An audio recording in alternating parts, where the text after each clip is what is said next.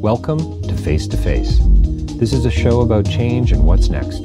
It's a show that asks questions and peels back the layers of our average everyday experience and goes beyond scratching the surface. We interview people doing incredible things who are making a difference around the globe. Join me as we listen in and get one step closer to understanding that big ideas shared create collaboration. Collaboration can inspire community, and communities create social change. I'm David Peck, and this is Face to Face. So my next guest is Paul Saltzman. He is an Emmy award-winning filmmaker. He has been involved in television, very successfully involved in television, working alongside, directly involved with, indirectly involved with over 300 films. He's a storyteller. He's a searcher. I hope that's okay, Paul. And what you're going to want to do is check out his new film, Meeting the Beatles in India. And it's thebeatlesinIndia.com. You can find out a little bit more about the film and more importantly too about the photos. I mean, what's interesting about this interview, Paul and I we get into a lot for sure. We talk about the Beatles, we talk about John Lennon, we talk about how John Lennon's comment on love about "you always get another chance," how that had an impact on Paul. This is a meditation for heartbreak, as Paul says. And we talk about being motivated towards true stories and about bridging the gap and connecting those dots between creativity and inner peace, or that inner journey. Paul talks about practicing and a practice that allows you to follow your heart. We get into civil rights and about how storytelling does magical things. I think that's just a beautiful notion, and obviously filmmaking as storytelling as well. There's a whole lot going on in this interview. I know you're going to enjoy it. You're going to enjoy the film. It's interesting. It's funny. It's nostalgic. There are things there for everyone to take away. And wow, if you're a fan of the Beatles, you really do need to see this film. So do check it out. And don't forget davidpecklive.com for more information about my writing and about my speaking and my podcast Face to Face is there. Go through the list. You're going to find something there. There's something there for everyone. Almost 600 interviews. Sign up wherever you listen to podcasts. Would so appreciate that. And more importantly, would really appreciate a review of one kind or another, whether it's, wherever you listen to podcasts. A lot of people are listening to Spotify and Apple these days. A little comment here or there. If you're watching and or listening on YouTube, a thumbs up and subscribing to the channel would be a huge help. So that's all great. There's my little ad for Face to Face. Stay tuned. A lot more interviews coming up from the Toronto International Film Festival. I've been away for a little while, and part of the reason is I'm now co-hosting, guest hosting, I guess you could say, a show on AM 640 out of Toronto. And the show is called On Point for the time being. So check that out from time to time. And again, Paul Saltzman coming right up. The the website address is thebeatlesinIndia.com. The film is Meeting the Beatles in India. I know you're going to enjoy this. Stay tuned. Well, welcome to Face to Face Live. We are joined by a very special guest here with us today. And believe it or not, I actually know where my guest is calling in from today. But we have Paul Saltzman here with us today, celebrated filmmaker, storyteller. And I think we're going to find out a little bit more about who Paul is in just a few minutes. Paul, thanks for joining us today on Face to Face. My pleasure, David. Yeah. It's funny. I'm coming up again on 600 interviews, and I always say thanks for joining us. And, not until this moment have I really reflected on that before, but it really, I think, speaks to this idea of community and what I'm trying to do with Face to Face, this idea of conversation, trying to draw people in. And I find it kind of embarrassing on one hand and encouraging on another that it's only taken me 589 episodes to make that observation. Well, you're bringing two things to my mind. Number one, George Bernard Shaw said there's only two types of people who have the right to use the word we, kings and people with tapeworms. Oh, interesting. and of course, he said kings because at that time, Britain was ruled by a king, not a queen, whenever he said it. And the other thing it brings to mind, and I sometimes mention this when I work with young people in seminars and lectures and so on, apparently there are enough there are enough suns in the universe. There's apparently millions of suns in the universe, which means it's likely that there is life possible on other planets. And so I say, why are we all here together? Why are we here on the planet Earth together? So what's the purpose? Because we could all have our own planets. You could be sitting alone on a planet all your own, David. It's true. I could be on mine. We'd probably be darn lonely. I would think so. Yeah. Yeah. We wouldn't procreate well. No. I'm sure there would be some benefits to having your own planet, but I'm not right now. I'm not sure what they are.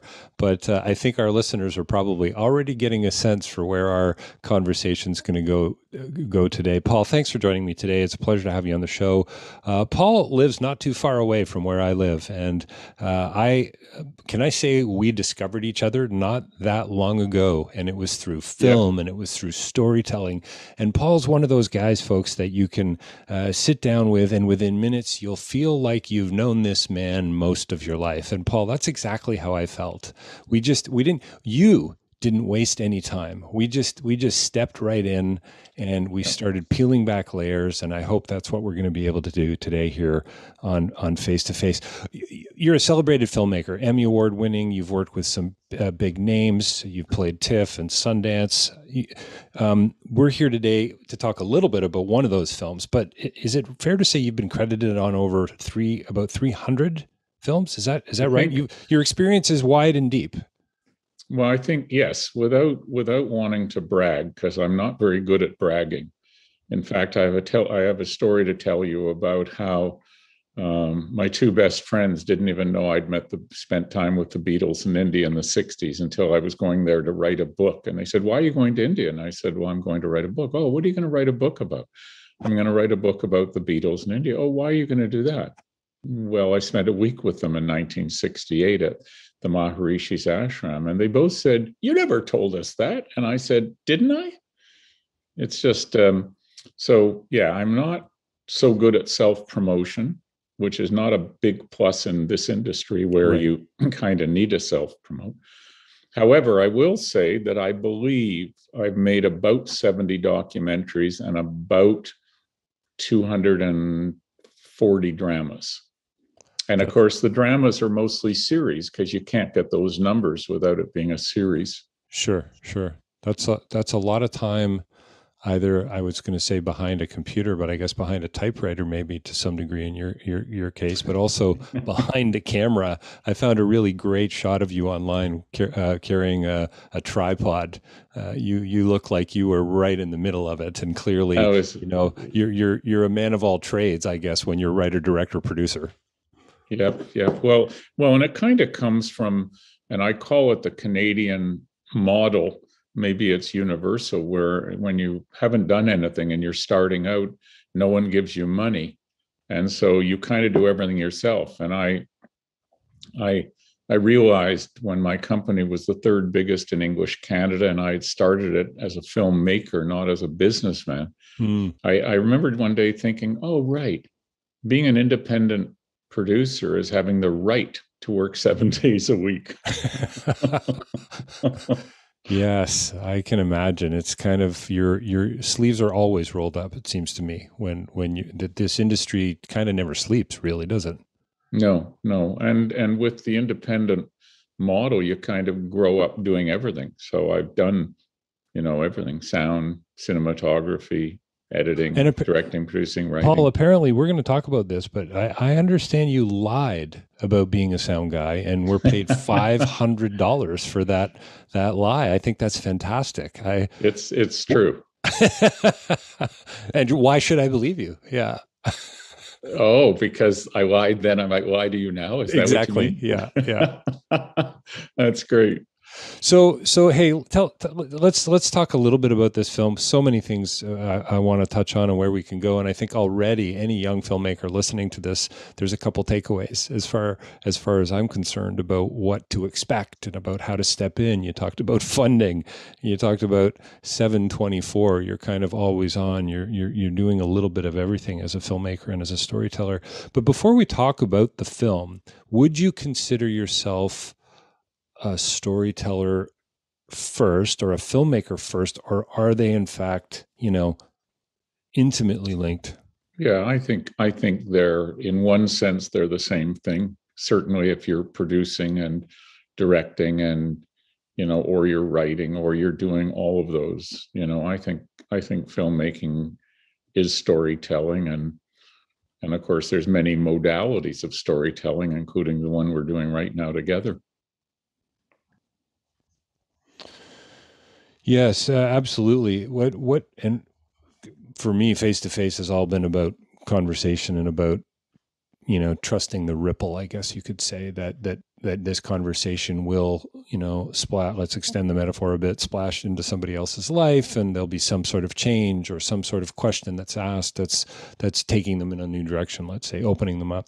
How did you find yourself behind the camera? Or why filmmaking? Why not poetry? Why not fiction? You could have went into the theater. You've quoted Shaw already. You. Would that get me in the door? That's right. Quoting Shaw? Maybe. March on stage quoting Shaw. That's right. There you go. By the way, as a total aside, there is a book, well researched, that makes the case and proves the case that Shakespeare was in fact a woman. Mary Shelby, a member of the court of Queen Victoria. And when she finished her research and published her book, she was invited or made an appearance. She presented her findings to the Shakespeare Society of London, England, which is a very serious group, and presented her findings in the New Globe Theatre. Of course, the old Globe Theatre was where Shakespeare's work. And I've her research. Have you? I have, yeah. Elizabeth and I actually got to see a play there almost 20 years ago. Beautiful, beautiful. So when she finished presenting her findings to this serious and studious group, she got a standing ovation. So in fact, Shakespeare was written by a woman, and all those questions of how would Shakespeare actually have had the intimate knowledge of the court and how the court worked, et cetera, he didn't. He was a beard. He was a beard. And how come he could afford to own 3 homes as a sort of poor playwright, actor, whatever else he did? Well, that's how he got to own 3 homes. That's fascinating. So what was your question? I went so sideways. why film, and why didn't you write narrative? Why, like you said, there's all kinds of ways of telling stories. What was it about it that pulled you in? Is there a moment, or was it more of a kind of a journey for you, at the risk of well, it's interesting, and I think I'm searching for the answer as we're talking, because I don't have a ready answer. I would say that I've been blessed somehow with the concept and practice of following my heart. I don't know where that came from. I don't know whether it was my mom or whatever, or a whole bunch of different influences, but I know that the best way to live, period, is to follow your heart. Okay, those words are easy. Now, how do you do that? Well, you ask your heart what it wants, literally, out loud or in your head. And then you be quiet and you'll get an answer. And that answer is how I ended up lying about doing sound, which we can go back to. It all hooks together. So I don't know. I mean, my heart led me to do civil rights work in Mississippi in 1965. I was so blown away by what I was experiencing that I wrote some letters to the editor of the Toronto Daily Star. I didn't know a name or an address. I addressed the envelope, managing editor, Toronto Daily Star, Toronto, Canada. And they found their way through our civil rights lawyers, smuggled them out of jail, because I was in jail for 10 days. And then they ended up getting printed on the front page of the Star, Toronto boy in Mississippi jail, and so on. And then when I got back, I got offered 2 jobs in television. So did I have a concept of career? Never. I still don't. I believe storytelling can do magical things. We can share our vulnerability. We can share our heart. We can share our perceptions. We can share inspiration for others. We can share comfort. We can give comfort to others by our storytelling, or not. You know, I'm sure the person, Leni Riefenstahl, who made the Nazi propaganda films of Hitler, wasn't sharing heart and soul. She wasn't sharing comfort. You know, that was filmmaking too. Triumph of the will. Yeah. So I got offered 2 jobs in television, and that's how I got into television, in a sense, by following my heart into civil rights. And that led to getting offered a job later at the National Film Board, and that led to being offered the job of being the production manager and second unit director of the very first IMAX film. Some people think, in fact, the IMAX people in New York thought the first IMAX film was North of Superior, and I let them know that no, in fact, it was a film that's called Tiger Child, because we didn't know what else to call it. It didn't have a title, but it was made for the Osaka 70 World's Fair. So I fell into filmmaking, is the short answer. And I worked on other people's films, and then I thought, oh, I want to make a film. And it wasn't, and I think this is the key, at least for me. I've never made films to advance my career, though I hope they do. And when I mean advance my career, and I hope they do, the hardest part for me in terms of creativity and filmmaking is the money. Right. I find the storytelling easy. It's part of my soul, part of my persona, or personality rather, part of my character. I like hearing people's stories. I really do. I like sharing mine. I like gathering in a circle around a campfire, so to speak, either literal or virtual, and sharing life's experiences for the purpose of lifting us all, you know, and the purpose of laughing and crying, and that lifts us too. So that's kind of, you know, it's never been about a career, and it's never been about fame and fortune. I probably would be more successful, quote, successful, if I'd paid more attention to fame and fortune. Interesting. It's fascinating. Pascal said, and I'm sure my listeners have heard me say this before, but the heart has its reasons that the head cannot know. And clearly, you know, and you say you fell into it. I'm not so sure, but I know what you mean. I know what you mean. Yeah. Do the dots, when you look back, and this also it can be traced back to Pascal, Kierkegaard, Nietzsche, and others, when you look back, do you see the threads connecting? Does it make so much more sense now than it did then? Well, I don't know how to answer if it made more sense now than it did then, because then and now, I work from intuitively, and I work from my heart. What film would I like to make next? And it's got to do with what I believe that film can say to an audience or encourage an audience. I'm highly motivated towards true stories, and in fact, when I made my first film, was a 20-minute black and white film on Bo Diddley, a one-day visit to Toronto. And my next film was called The Perlmutter Story, and it was about Perlmutter's Bakery in Kensington Market, which is long gone because the children didn't want to get up at 4 a.m. like the older generation to bake the bread. You know, they became doctors and other things. And that film, to my surprise, that year won the top 3 awards at the Canadian Film Awards. And what was a bit shocking was it won Best Documentary, lovely, but it also won Best Director, which was a surprise. And the big surprise was it won Best of Festival, meaning it beat out all the dramas, which is highly unusual. So I was interviewed for the first time. And I remember it was a male CBC reporter with a camera and a microphone. And he said, "Why do you make the films you make?" Those were his words. Right. And I literally had to stop and take a breath. And what came up out of my heart, I would say, through my mouth was, I said, quote, "I make films about people who give me courage to pass that courage along to others." And it's really true. And it's still true to this day. Life is a perilous, tough journey in so many ways. And it takes courage to keep going, and it takes courage to follow heart. Yeah, I think so. Scott Peck, Road Less Traveled. The first line of the book is "Life is difficult." Period. First sentence. And there are some people, some critics who have said that part of the reason why the book was so wildly successful is precisely because of the opening line. That's That beautiful. admission, that authentic admission that yeah, this is a little harder than I thought it was going to be. Yeah, yeah.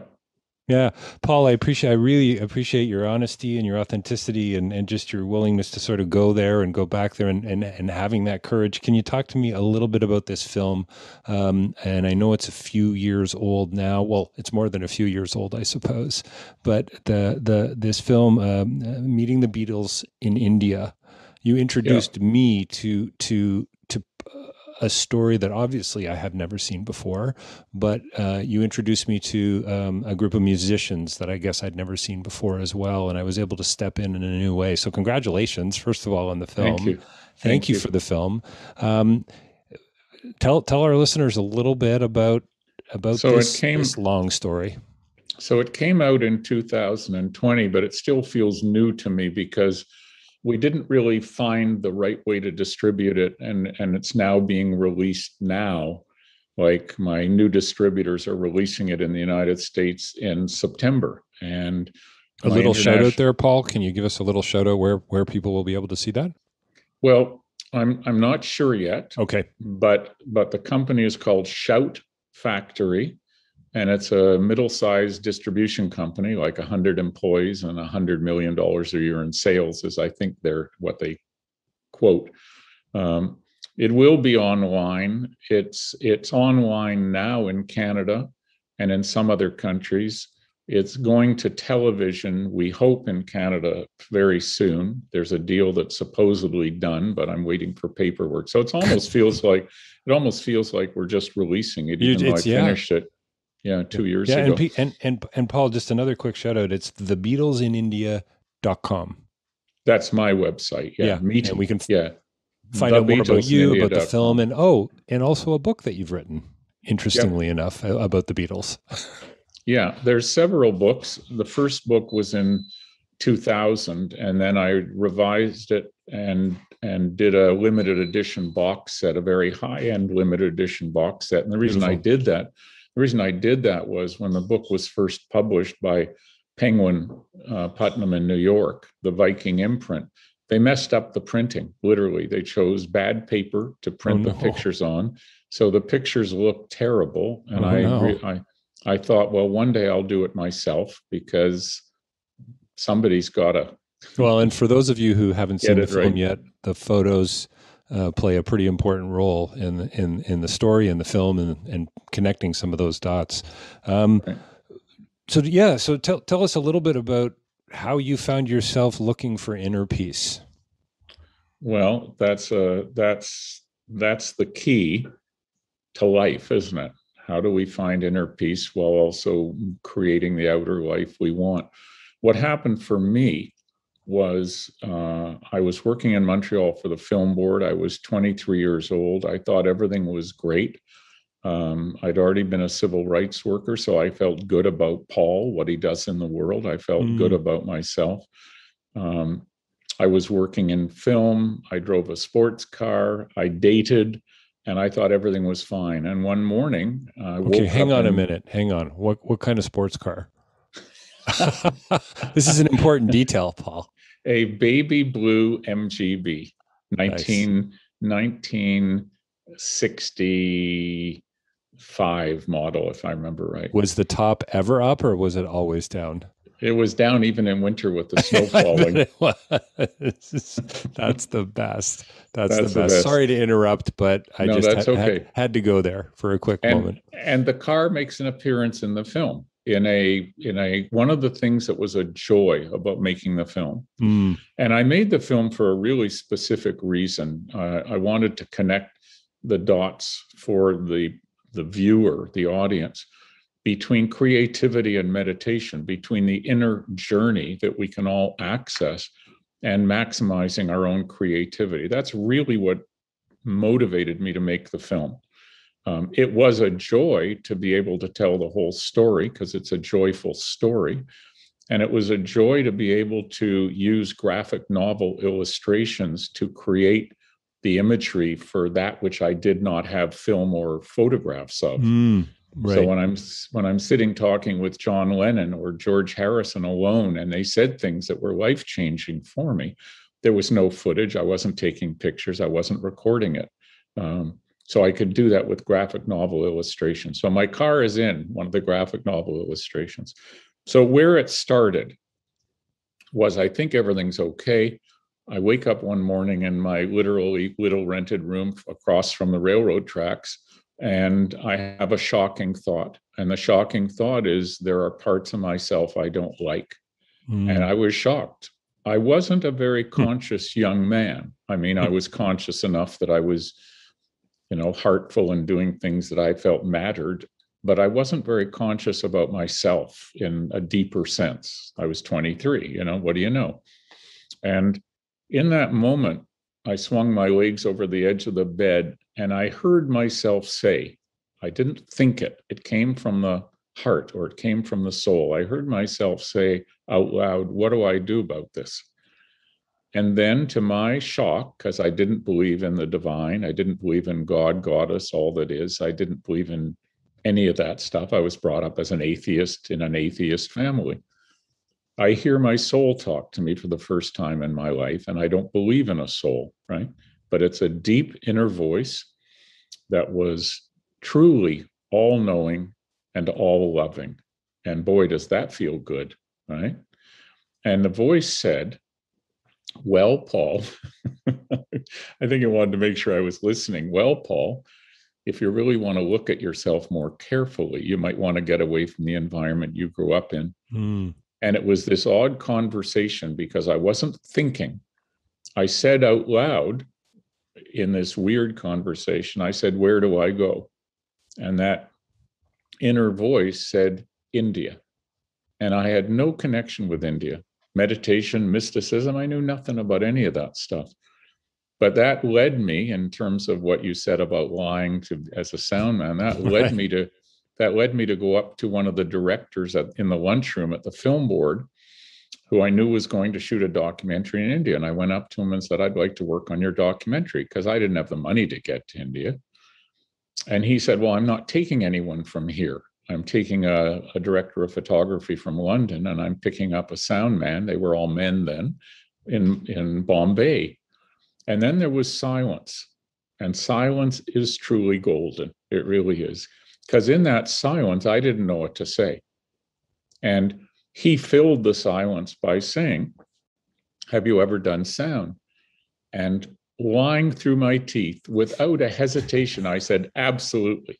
He said, okay, if you get yourself to India, I'll pay you what I was going to pay the Indian sound man. And I said, how much is that? He said, $500. We shook hands. I went to the phone. I picked up Air Canada. How much is a ticket to India? Well, it was $550 return. So then I called the best sound engineer I knew in Toronto, Patrick Spence Thomas. And I said, and I knew him, and I said, he'd mixed some of my movies in his sound studio. And I said, hey, Patrick, can you teach me sound? He said, sure, come on over. So I went over to his house on the Scarborough Bluffs, I remember, and he gave me a 2 or 3 hour lesson on the Nagra and microphones and sync sound, and I went off to India. It's fascinating. I love it. There's another lesson for any young filmmaker, I think, listening in on this. I'm not sure the lesson is to lie to the producer, director of the film, but I think there's some pretty interesting bits of wisdom in there for sure. Paul, do you say in the film somewhere, you wake up, I'm not sure I like this person, this soul, all knowing, all loving, speaks to you. Do you say something to the effect of, you're going to find a different me? Yeah. That was I didn't put myself on camera because I wanted to show myself. I put myself on camera because I wanted to tell the intimate part of that story. And the intimate part of that story meant that the character, if you want, of Paul had to appear and had to, speak to the whole thing.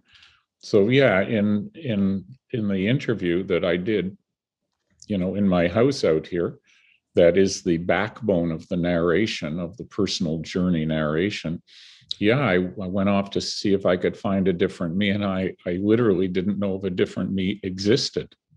I didn't know. I think it's around that same part in the film, and I would imagine I don't know, as a filmmaker, sometimes I interview some that don't want to give away any bits and pieces about the film, and then others don't mind at all. But there's another, and I so love this, where you're talking about going to find a different you. You're on a journey. You're a seeker, and this is just so crystal clear. And what I love is that so are the Beatles. Clearly, they're in the same place that you find yourself in ultimately, and we can talk about that. But what was the line? A meditation for heartbreak. Yeah. And honestly, Paul, I'm getting goosebumps now just thinking about that, and I hope some of our listeners are as well. And I'm not sure what the takeaway there is. I'm not even sure what the question is, but it's a beautiful, lovely, authentic notion. Sure. Well, I can tell you how that worked, and I don't mind talking about the film. If somebody sees it, they see it, and it won't ruin the film if they've heard this interview. And if they don't see it, then it's better to talk about it. True enough. Yeah. But what happened was that my girlfriend Trisha and I loved each other very much, and I had to go to India. And I can tell you, I don't remember whether I knew how to tell her why I was going to India, but she didn't want me to go. And I didn't want to be apart from her, and she didn't want to be apart from me. And we both shed many tears, but I had to go. And I don't know how I expressed that. And she said, if you go, I'll make myself stop loving you. Now, I didn't hear that. Right. I literally, you block. Sure. I didn't hear that. That surfaced later. And so I went off to India, and I worked on the National Film Board film. And that was 6 weeks on the road between Bombay and up the West Coast and across Rajasthan to Delhi. And I get my first letter from Trisha, and I excitedly rip it open. And the first line is, "Dear Paul, I've moved in with Henry." And I don't remember anything else about the letter. I was devastated. I was shattered.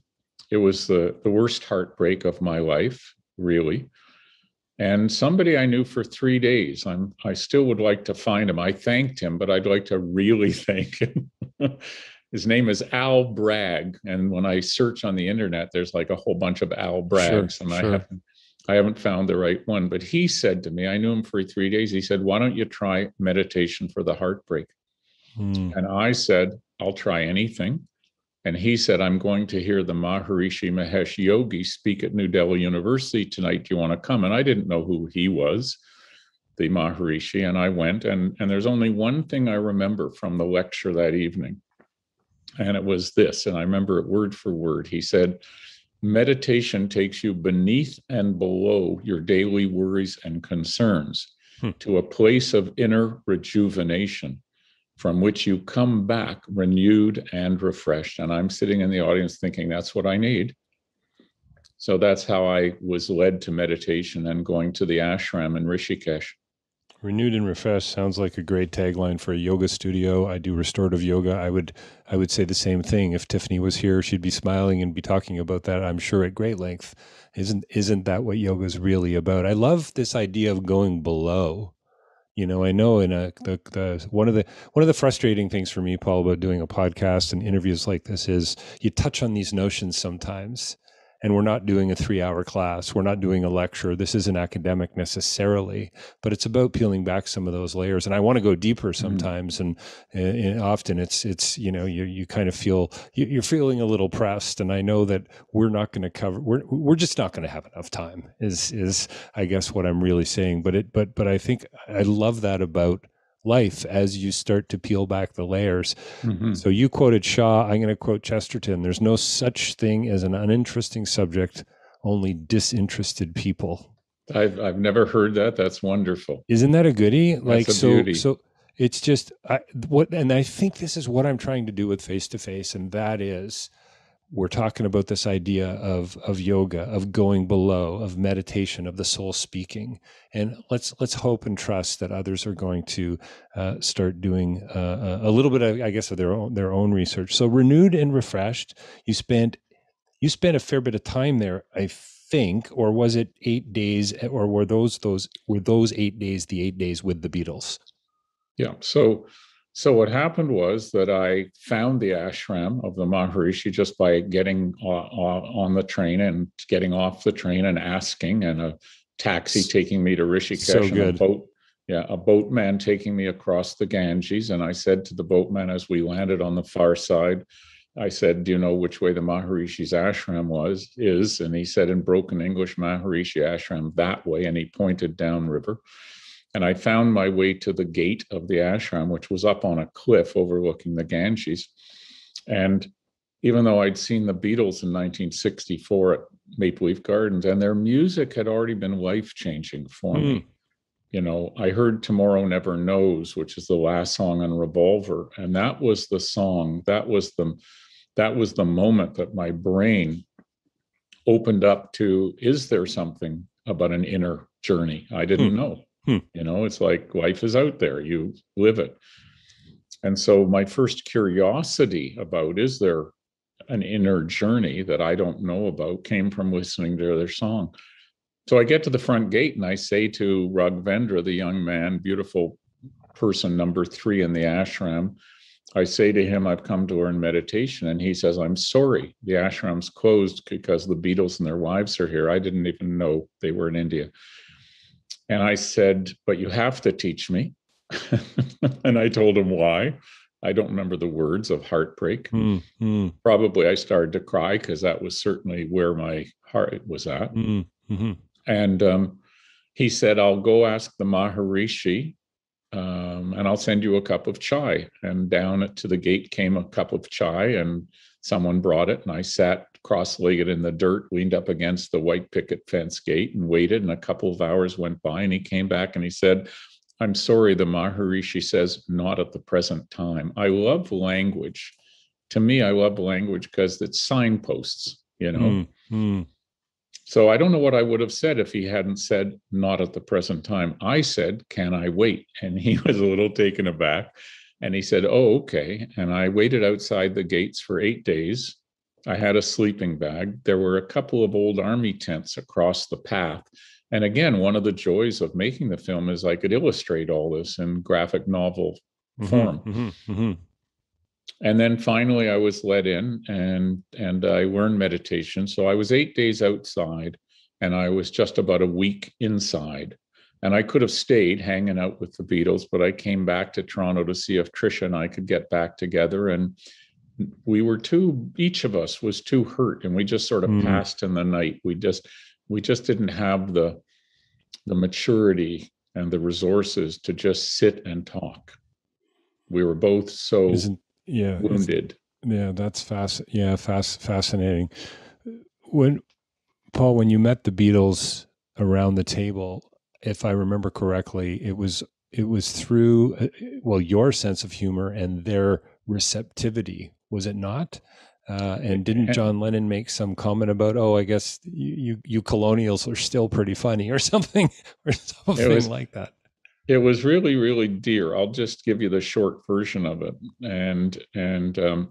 So I do this meditation. I learn meditation. It takes 5 minutes.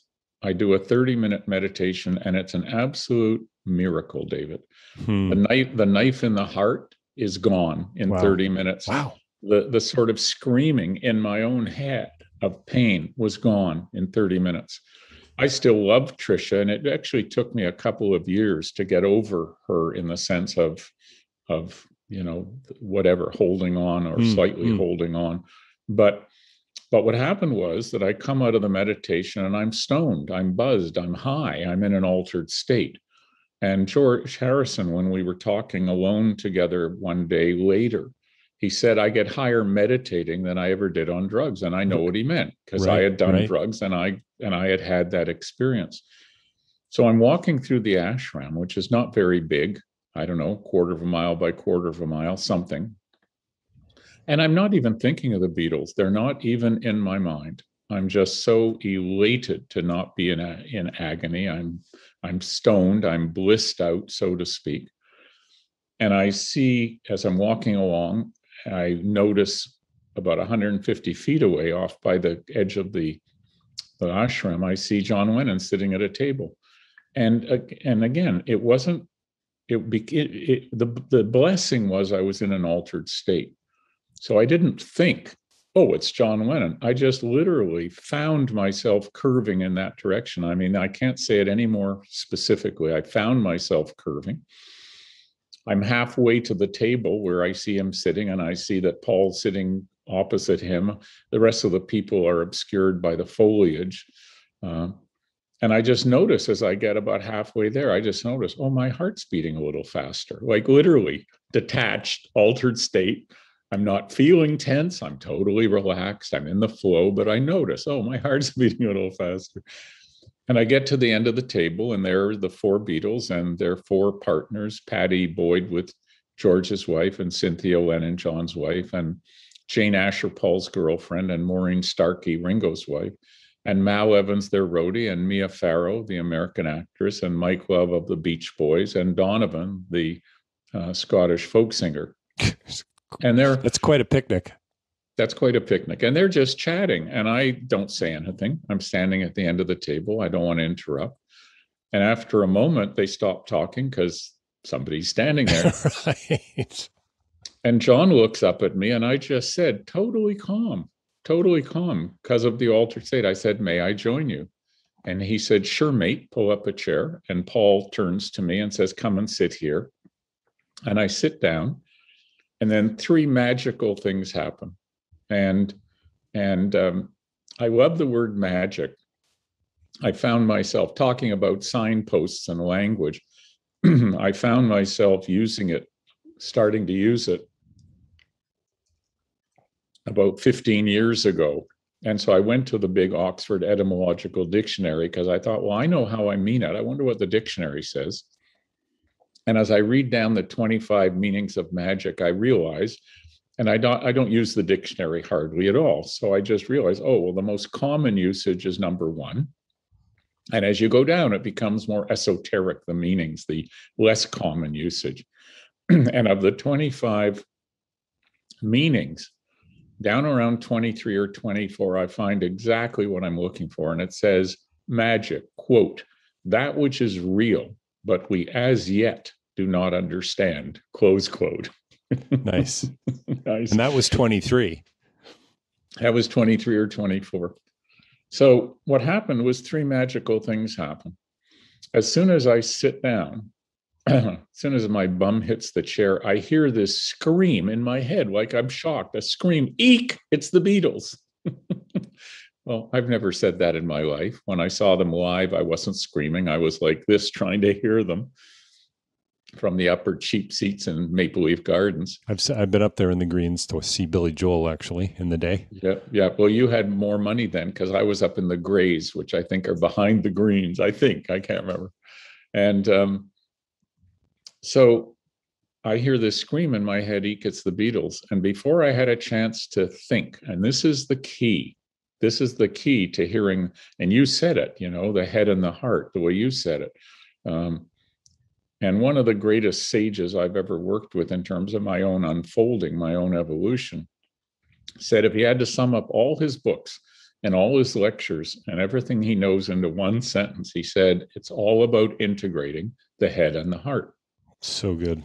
So good. So without thinking, before I have a chance to think, I hear my soul talk to me for the second time in my life. And in that deep, all reassuring, all loving voice, I hear my soul say, hey, Paul, they're just ordinary people like you. Everyone farts and is afraid in the night. That's what it said.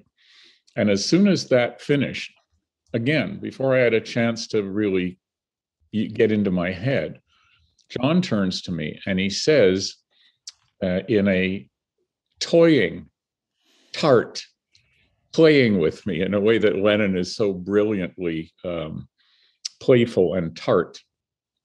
He says to me, and it's not a compliment, he says, so you're American then. and it's Literally the superior British attitude to the Yankees. He's playing that role. Sure. So you're American then. And I say, no, Canadian. And he turns to the rest of the group and he says, He's from one of the colonies. It's very funny. So now we're all laughing. And he turns back to me and he says, so you're still worshiping Her Highness then? And I say, no, not personally. And then Paul and Ringo start teasing me about having the Queen on our money. Right. And I say, well, hey, we may have the Queen on our money, but she lives with you guys. And so we're all laughing. Right. And as we're all laughing, Cynthia Lennon from down the table, who clearly knows how they tease and how they play as individuals, she says, come on, chaps, leave the poor guy alone. He's just arrived. At which point, John turns back to the rest of the group and he says, you see, they still have a sense of humor in the colonies. And that was it. They just took me into their group. I spent a week with them. I could have spent the following 6 weeks with them, but I didn't because it's remarkable. I love the story because there's so much. There's not only just so much experience there. There's wisdom there, but there's also just this sense of authenticity. At the risk of sounding again cliche, but humanity. And the way in for you really was. Through comedy. Comedy's the wrong word, but through laughter. That might be a more embodied way to talk about it. Yeah. But it was on both sides. There was a give and there was a take there, right? There was a humility on their side, and there was an ability for you to see through the simulacra, can I use that word, of stardom. How's that? Sure. No, it's really beautiful, Paul. And I hope listeners are getting a sense for what this film is like and what you're like for sure. And it's going to drive them towards meeting the Beatles in India. And again, I just want to say it's thebeatlesinIndia.com. Paul, we got to wrap up in a couple of minutes. And I feel a part 2 coming down the road at some point. Perhaps we can do a conference. Honestly, there's something else going on here. I really love this. Couple thoughts. I think you say something about, well, first of all, John Lennon says to you, there's always a second chance. Yeah. Yeah. And you say something to the effect of this experience and their music, and maybe more importantly, even their music, woke up your ability to love. And this, to me, again, more goosebumps. So thanks for that. But I think that, there's something deeply meaningful and important there. And I wondered if you could just sort of take us out in the next couple of minutes, talking about that sense of awokeness. Yeah, thank you. I ended the film because it felt right with, sitting on the bench at the edge of the cliff overlooking the Ganges, doing a little meditation, which is what I wanted to do. It wasn't being filmed for me to talk. I wanted to do a little meditation, just close my eyes. Didn't know if I'd use it or not in the film. What became obvious was Morgan Freeman, who narrates the film, although there isn't much narration because it's first-person storytelling. So there's a line of his leading to my last lines. And what I realized in terms of my relationship with my own creativity, number one, the Beatles inspired my own creativity by their creativity, by osmosis, by listening to their wonderful, joyful music before I ever went to India, before I ever saw them live. And I realized that the meditation and sitting with them and talking and never thinking of them as the Beatles. From the first moment when I sat down and the fans screamed, "Eek, it's the Beatles," and the soul said, "Hey, Paul, they're just ordinary people." I spent a week with them. I literally never thought of them as the Beatles again. I could have had autographs. I could have had pictures with them because they took me into their group. I just never thought of it.